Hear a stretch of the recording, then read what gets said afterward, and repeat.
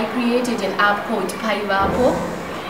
The problem that I saw for me to create Paivapo is that most of the children are ill-mannered and they don't have time with their parents to tell them issues that are vital to their health and well-being. So I saw that long ago people were used to be taught moral values using folktales. So we can bridge that gap between the parents and the children using moral values and also via technology that we have now today. This app consists of Gogo, Tete, novels, proverbs, Nyambo. Gogo, here we have the folktale that gives you the moral value at the end. And we have the Tete. You can type in your problem and Tete can solve that problem.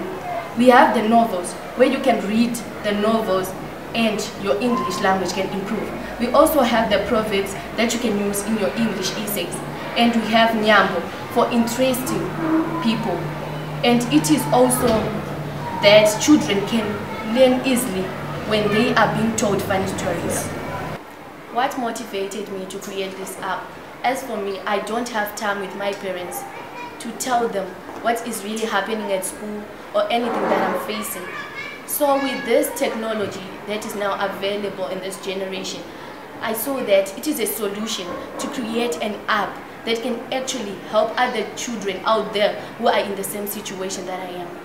Actually, I want to take this app to the market, but not by making people subscribe using this app.